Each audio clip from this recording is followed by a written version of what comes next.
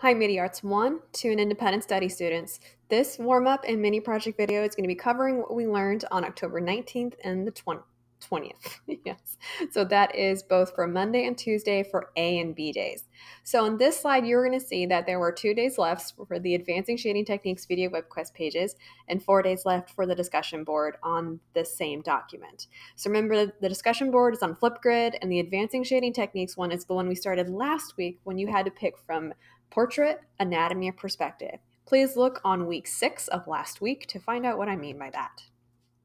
Okay, so the thing that we did for the warm-up, which I want you to turn in Google Classroom, is you are going to be redrawing this diagram that you see in the Google slide presentation. For about 10 to 15 minutes, I want you to redraw this image and really focus on creating 3 established distinct value shades. We've been practicing on value shading for the last few weeks, and I want to see if you guys can make that circle look a little bit more three-dimensional. Remember to submit your photo through Google Classroom underneath the appropriate absent and makeup work assignment, and hopefully I will see you in class.